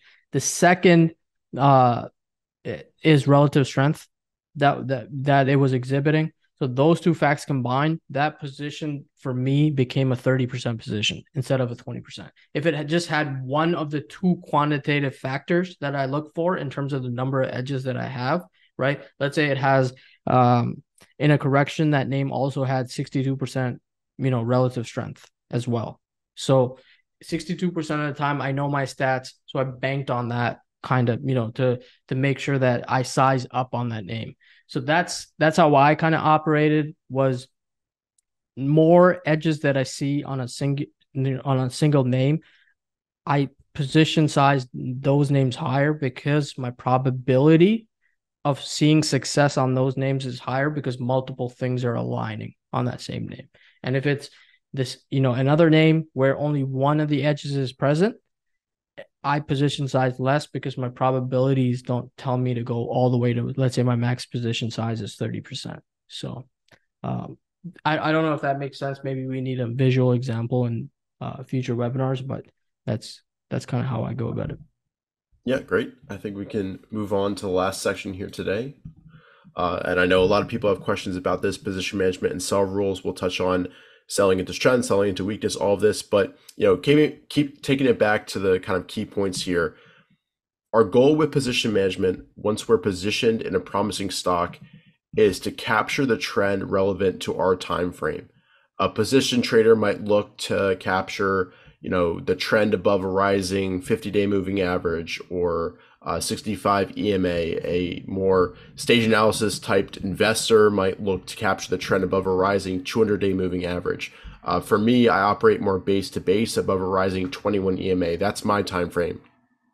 Focus on capturing the trend that's relevant for the style that you've adopted, because all the risk parameters and all that is going to be dependent on your style.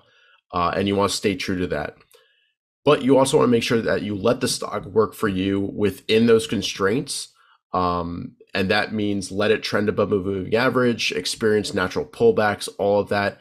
That's normal price action that's going to happen. And as the stock continues to work and doesn't violate any sell rules, you want to make sure you give it room to actually make progress for you. In strong markets, give it the benefit of the doubt. There may be intraday shakeouts below moving averages that close above it. DocuSign in 2020, that's one that taught me a lesson there. I got shaken out below the 21 EMA. It rallied and I had to buy it back at another entry point. But in choppier markets, you want to be very restrictive and tighten down on your risk parameters. And if the stock isn't acting right, don't really give it any room to wiggle around. Make sure that you're protecting your capital and gains at all costs. So these are kind of the key principles that we'll expand on in this section.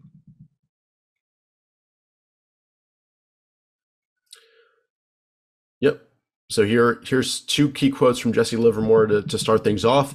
It was never my thinking that made the big money for me. It was always sitting tight. So again, let the trend work for you. Here's another one. One of the most helpful things that anybody can learn is to give up trying to catch the last eighth or the first. These two are the most expensive eighths in the world. So we've kind of covered the first eighth, letting the stock set up how you want to set up. That's your entry tactic. And then for capturing the trend, the 6 eighths that are the trend, we'll discuss that in this section. And we don't want to get wrapped up in being overly greedy and trying to capture every last cent, but we want to capture the meat of that trend. All right, so selling into strength. There's a lot of questions about this, and every webinar we've done, we'll provide some guidelines here for you. But especially if you're in stage 1 or stage 2, you want to sell at least some at your average gain, typically a third of your total position. That helps just lock in some profits and make sure that you're getting something out of the trade, and it'll pay for the loss if it returns back to break even.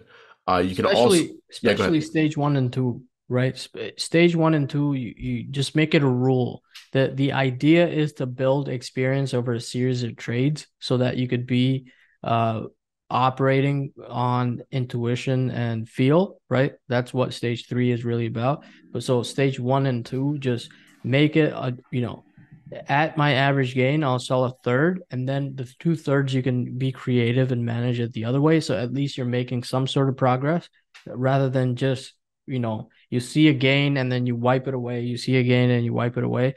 It that's what a downtrending equity curve really is, right? So at stage two, there's some sort of edge you have. Just sell a third. It's not the end of the world, right? You'll make some sort of progress. So Yep. And another, rule of thumb is look for extensions from those moving averages, especially if the stock has already had a pretty significant move. Here's some guidelines. This is going to be very stock dependent. Some stocks allow, will move 50% above the 21 EMA, and that's normal. Some will only move 5%. It's very dependent on the character of the stock. But here's some guidelines, 10% from the 10-day simple, 20% from the 21 EMA, 50% from the 50 SMA, 100% a double from the 200 SMA. These are pretty good starting points that then you can mold and apply to different stocks that you're looking at. But for instance, this example with, I think this is CVNA over here on the right-hand side. This is a very wild stock with a high ADR. And I think these extensions from the 21 EMA are about 60% or something like that. But that's within the character of the stock. So if you learn to recognize, what is this distance from the key moving averages that's acceptable, when it gets above that level, you can see it needs some consolidation, needs some basing. It happens again here. It happens again here. So you can do this visually. You can do this mathematically with a percentage or an ATR distance, but you should also be able to just recognize it visually and get a sense of what's extended for that particular stock that you're focused on. So look at prior extensions, eyeball it, calculate it from the MA, ATR from the MA, and also another good frame of mind to, when should I sell into strength? When it feels too easy, when it feels like the stock can't gap down. That's often, right before a basing period begins or a correction or something like that. So never be scared to lock in some profits, especially a third to a half of your core position. Ryan, anything about selling into strength that you want to add here? sometimes I think it's just good to sell into strength if you're up just to feel good. You don't need a rule for that per se. Especially as if stage two traders, if you feel like you're getting very happy and over the moon and the market's just rewarding you. I know traders, in stage three, like Ross and I, like if we feel this is too good to be true, we just sell a little bit and we just say we need to make sure that we get something out of this, because if it feels too good to be true, is usually that's the case in the markets, right? That was a lot of 2020. It felt too good to be true, where traders that usually have 5 to 6 positions average 6 to 12 positions because there was so much working in the markets, right? So when you're in that situation, it's just a psychological step, right? If you want to turn that ship around when you have a positive situation going, performance is a focus of stage three. Performance is not a focus of stage one, two. You've not even figured out what you're doing in stage one and two. And if you want, your sole focus is I want to perform. And if I sell a third, I'm giving away too much, and you're negotiating it mentally with the markets.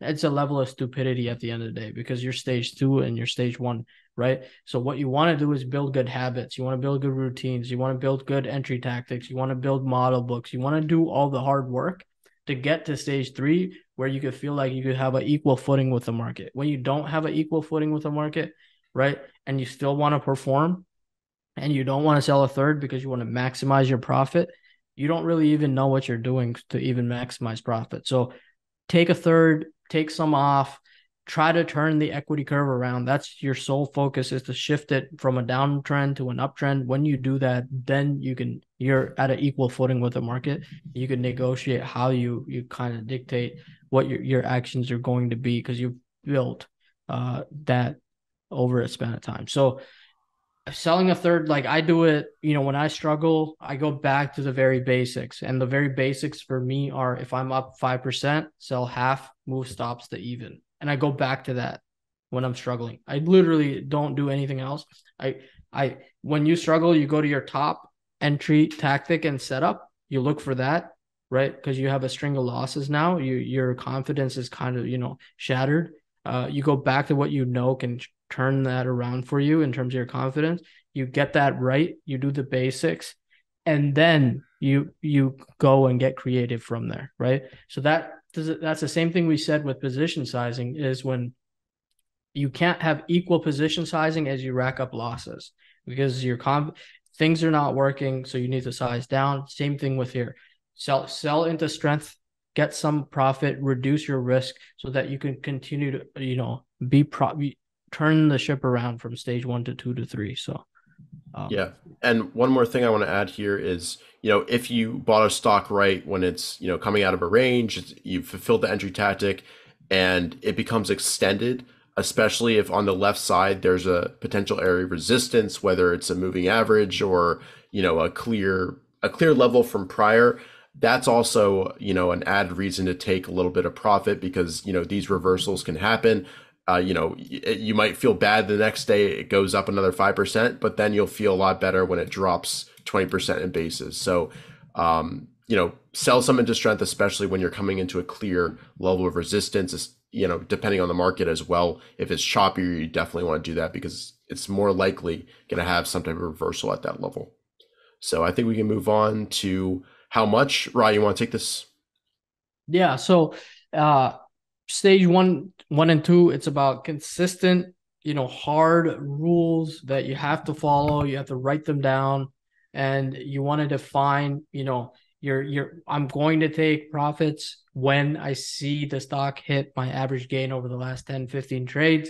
I'm going to take some off. So stage one traders, I recommend, like, I go back to stage one when I have a string of losses. So I sell half the position at 5%, move my stops up, and I act like the market's just, it's punched me into submission, and I'm back to stage one, and I need to build my confidence back up. So I go back to this rule that literally that's what I'm doing, right? And stage two, you could sell a third at 5%, then move your stop up and to negate that, right? So stage one and two is all about consistency. It's not about performance. If you're up as much as the S&P 500, and you call yourself, 2.5 stage two type of trader, that's amazing at the end of the day, right? Stage three is a whole different, ball game. You're working on you're working on feel, you're working on very market dependent or stock dependent. You could trade a CVNA differently than an Uber. That the tendencies of the stock and how they trade, and you could figure that out, relatively quickly just by looking left on the charts. And stage three kind of, these don't apply, but frequently stage three traders come back to stage one and two rules when they don't, when they string together a whole bunch of losses, right? So this never goes away. This loop of, how you feel and where your confidence level is usually, you're pretty confident at stage three, but if you hit a string of losses, you kind of go back to your basics of what got you there in the first place. So these are some of, the frame. The most important point here is performance is an eventual goal. It's not a stage-based goal. It's only a goal when you have the proper mechanics of what you've done over a span of 5, 6, 7, 8 years in the markets. Only then you can kind of move away from that. So selling into weakness, Richard. Yeah, sure. So selling into weakness is the other side of the equation. This can be the remainder of your core that you started with. And you basically want to sell this core when the stock breaks the trend based on your definition of trend, whether that's higher highs, higher lows. It can be a moving average. That's kind of my preference. It can be based on Darvis boxes, the phases of the moon, whatever you want to use to sell the rest of your position. Go ahead and use that. You can use a break of a range near moving average, two closes below an MA like Rye does. But basically, you want to let the rest of your position work. You can maybe even add back the position that you sold as strength if there's another setup that comes around.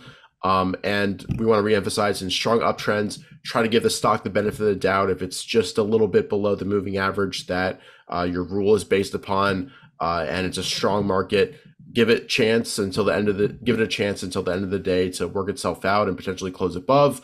But in choppier markets, be a little bit more strict and make sure you're preserving that capital. So yeah, this is kind of the not the easier side, but it's the more clear cut. The selling into strength, there's a lot of nuance there, a lot of feel, especially with stage 3 traders.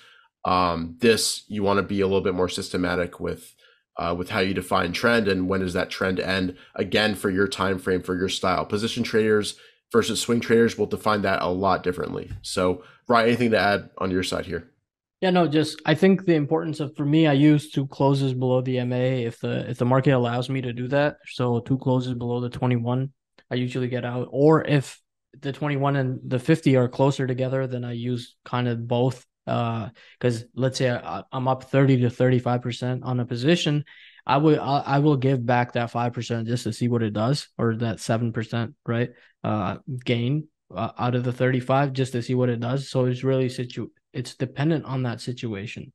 But it's important to not round trip completely, right? You have a 20, 25, 30% winner. You've done everything right. And then you don't end up rewarding yourself because you fall in love with MasterCard's the best company ever, and Home Depot's this and that, Boeing's amazing, and all of that stuff. So you don't want to get into that realm, because your objective, which is part of your business plan and how you describe of how you want to trade the markets, has to be very clear, right? If you want to be a Peter Lynch style and you hold things over a span of years, then that's a horizon you have set for yourself, and you're doing that consistently. That's good. That's awesome. It works for you. As position and swing traders, we can't do that. So we're in it for the momentum. When the momentum sucked out, we need some sell rules to say, okay, I'm up 35% and I'll give back. I'm okay with giving back 7 to 9% just to see, how this new consolidation plays out. And if that new consolidation continues to go down and now it's eating up, and get the 35% gain is now 25 is now 20, you're giving back way too much at that point. So yeah, and sticking with this, I want to go through the example a little bit here, and let me know, anybody in the comments, if you know what stock this is.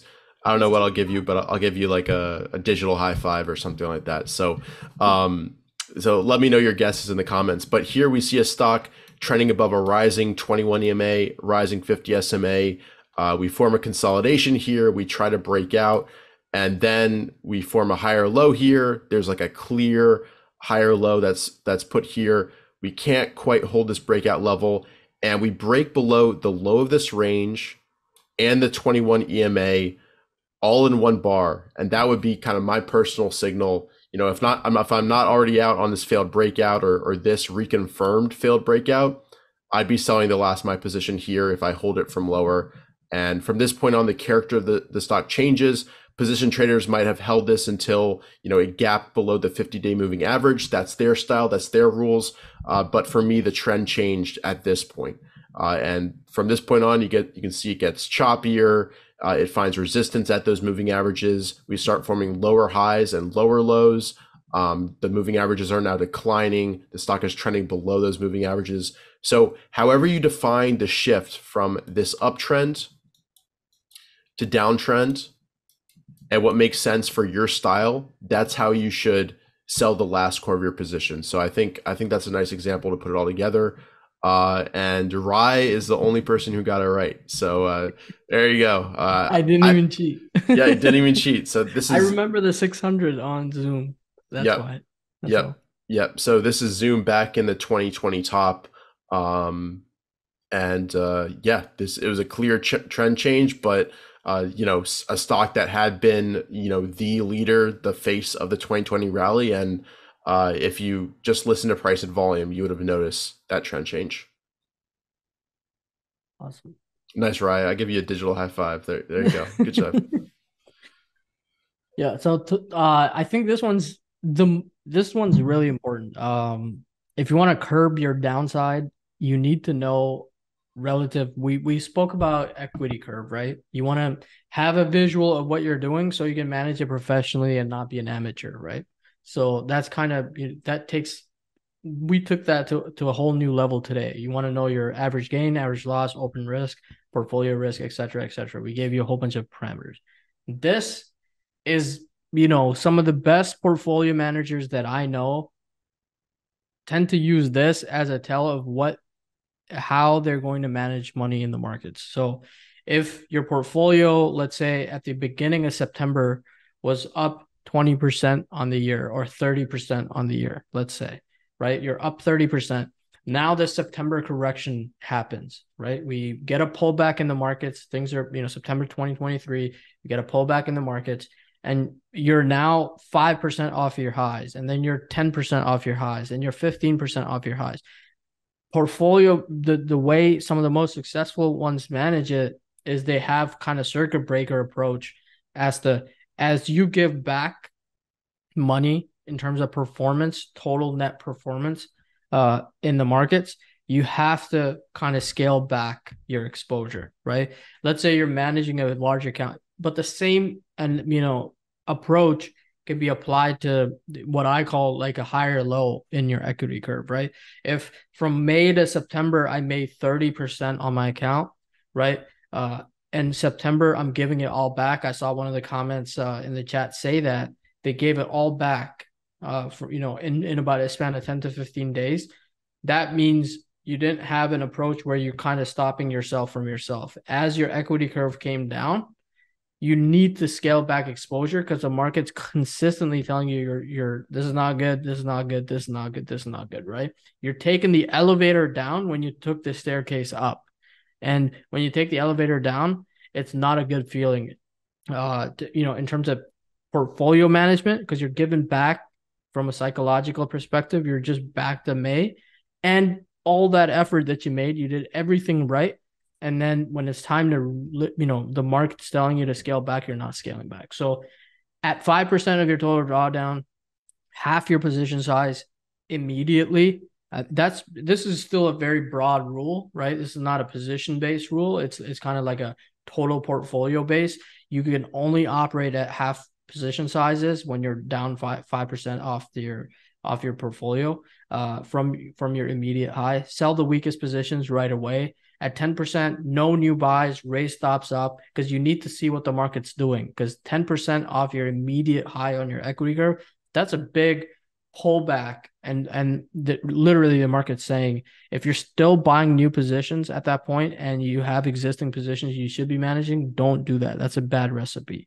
At 15%, you go to cash, and then these guidelines are very broad. You don't have to kind of follow these at 5, 10, 15.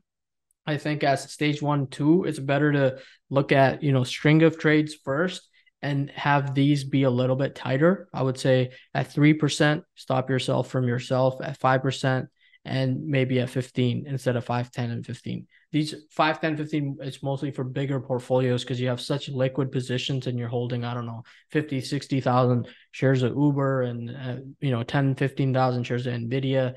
At that point, you need to kind of wait and see because you don't want to be, irrational in portfolio. But as stage 1 and 2, I would say, 3, 5, and 10% are really good ways to say I'm going to half my position size no matter what, because the market's giving me some negative feedback and I don't want to continue to give back that money to the market. Richard? Yeah, nothing much to add here. I think shout out to both Eve and Mike Webster. I think they've kind of reinforced these lessons really nicely. And again, any guesses to the chart that you see over on the right-hand side? I'll give you a hint. Well, actually, I won't give that hint. I think that's too easy if I give that hint. So yeah, let us know in the chat what you think here.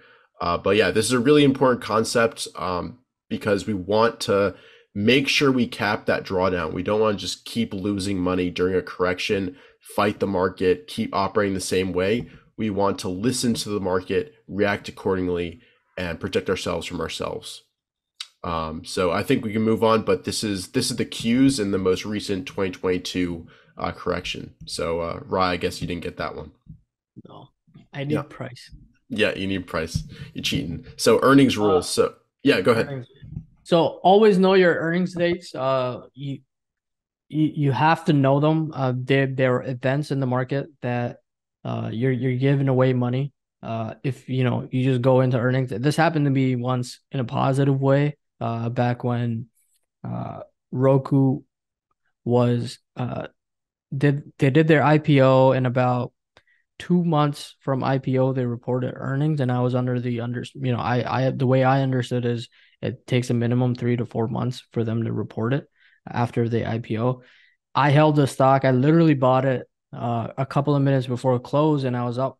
Thankfully, I was up like 30% after hours, and I didn't know the earnings date. So it's good when you don't know when that happens, but the opposite could have been very bad for my account and would have been disastrous, right? It would have set me back at least 2.5 months just not knowing the earnings date. So even though that situation was positive, like the whole you need to know your earnings dates. The second one is you need to know your implied move. So if it's an IPO, it's hard to get implied move numbers, but usually the option market prices a stock at, Netflix is going to move a minimum 10 plus 10 or minus 10%. It's usually a good gauge as to what the maximum amount of move will be after hours when something is reporting. Check your profit cushion. So if you're up, let's say, for stage one and two, I would recommend just sell it. There's just too much going on, and with respect to the downward trending equity curve, to throw a Hail Mary and say, hopefully this works as a lottery ticket. A lot of stage one traders do that. They buy options. They come up with these very creative reasons that they will be very, very rich very quickly and they will turn to stage three overnight. None of that happens, right? So stage one and two, maybe if you're a later stage two trader, you can start getting into this earnings market and seeing, if I have a 20% cushion and the implied move is 10%, if this happens, then you're properly planning what your actions will be depending on what the stock is reporting. Consider selling a portion of the position. This one Ross emphasizes a lot. Uh, a lot of people, stage three traders, they don't act macho when it comes to earnings. They don't do that because earnings are binary events. They could be to the upside, they could be to the downside. We don't really know which way they're gonna go until the news comes out, and and it's time to make a decision. So always sell a portion. You could sell a third, something, so that whatever it is that happens in a binary event, if it's a positive outcome, I see a lot of, I should have held, I should have held Splunk, SPLK because it was bought out by Cisco. It's such a stupid statement to make at the end of the day because you don't know if that's going to happen, right? You can only manage risk real time, is what Richard said in the first three webinars, and that's what you could control at that point in time. For you to act like you know what's going to happen is far from the truth at the end of the day. So sell a portion. These are binary events. Some will work your way, some won't. And you could, gather stats as you transition from stage two to three to see how you want to manage these. These are a few good ways. First way is just knowing when they are. Second is the implied move. Third, having a good profit cushion, and the profit cushion being above the implied move is usually a good sign. And always sell a portion. That will keep you in the game, right? You see a lot of traders say, you got to find a way to stay in the game. So at stage one and two, as your equity curves continue to go down, you can't stay in the game because over a span of time, you'll just blow up your accounts. So if you stay in the game, look at it over a series of trades. Even if you miss an earning gaps or two as stage two traders, it's perfectly fine. You take that as part of your journey. And at some point, when you enter that name and it goes from one earning cycle to the other and it moves ELF, like moves 40%, you have ample cushion, and then that 40 turns into 60% because it's gapping up multiple earnings cycles in a row. So steps for managing risk, I think this is more so just a It's a summary. It's kind of the key summary. the key points here, the high level. So first step, place a tight and logical stop loss. You should definitely, if you've watched last webinar and this webinar, you should know exactly how to do that. As the stock progresses, raise your stop to break even. Depending on your stage, you'll know how to manage this. As the stock continues to rise, move that stop then into the money. Then you want to trail your stop based on your preferred methodology, whether it's you know below significant higher lows with a moving average, whatever your process is. Then you want to consider selling into strength as the stock gets extended from your buy point. This can be based on a percentage gain, a percentage from a moving average, ATR multiple from a moving average, risk multiple that you're at, whatever makes sense to you and your process, go for that. And then the last step is, sell the rest of your core position into weakness as your backstop gets hit, as the stock changes character, changes trend, breaks below the moving averages. That's kind of the overall method for both managing risk as well as managing the overall position. So hopefully we've kind of brought everything together into these 6 key points. If you can do this with every trade, you're golden. And if you don't yet have rules that kind of address each of these 6 points, you need to implement them. So, Ryan, anything to add here? No, I think we could wrap it up there. I think, today's session was, mostly, if you didn't take anything else away, know your stats is the one thing. Second, have a maximum stop loss. Know that losses after 10% are, you're making it worse for yourself. That table that we put at the very start of this presentation, above 10%, you're making the situation worse. Know that losses will happen. They will happen. You have to be really good at taking them. Don't be a sore loser. Be a good loser. Learn from them. See what you did right. See what you did wrong. And you guys can go back, rewatch this. If you're watching this on YouTube after the fact, you could ask us questions in the comments. We're more than happy to answer. And most of you are stage 2. Figure these stats out, and over the span of next couple of weeks, figure them out. You could post them on Twitter or X and tag Richard and I, and we're more than happy to take a look and work with you guys on that as well on social media. So make sure as the more professional you get about it, the better chances you have of success in turning around your equity curve, right? And the better you can get relatively better quickly if you get more serious about these numbers that we spoke about today. So download the Ultimate Trading Guide. The link is in the chat description if you're on YouTube. If you have, if you could recommend this, it's 100% free, 115 pages, 16,000 words, 7 frameworks. It's about 9 frameworks now. Maybe it will be 10 soon. I don't know. But we'll keep going.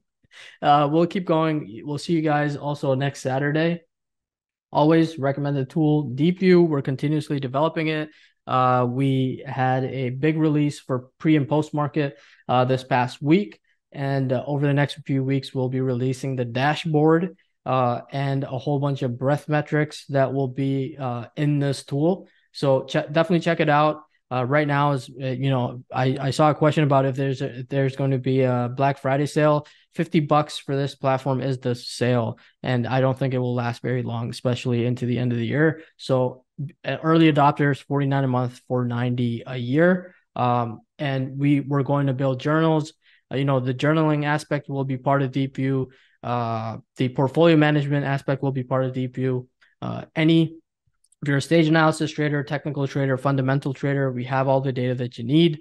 And you could always manage things within the platform. So we're getting better week over week, and have lots to release into the end of the year as well. So with that, Richard, if you want to wrap it up. And yeah, I think we'll pretty much call it there. I put the link to the Ultimate Guide in the chat as well. But as always, thank you guys all for joining us, and I'm glad to hear a lot of you guys have positive feedback about today. So thank you guys for that.